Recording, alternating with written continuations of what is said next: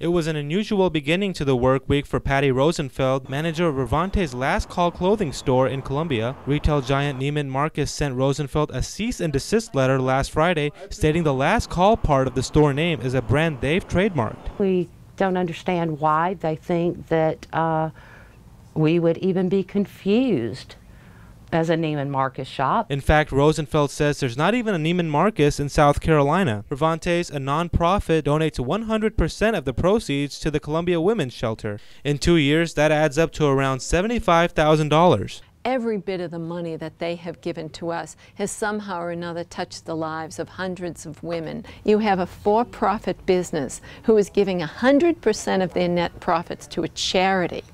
It's almost like bullying at its finest. Shelter Executive Director Kathy Riley says any potential lawsuit would be frivolous but could have a devastating impact. The profits now are going to be to change logos, to change signage. You've got to change a brand, and that's expensive. A spokesperson for Neiman Marcus tells Watch Fox the company does not want to shut Revante's down and hopes to reach a deal. We certainly are in full support of the cause that they're supporting and the good work that they're trying to do. We work with nonprofits all across the country.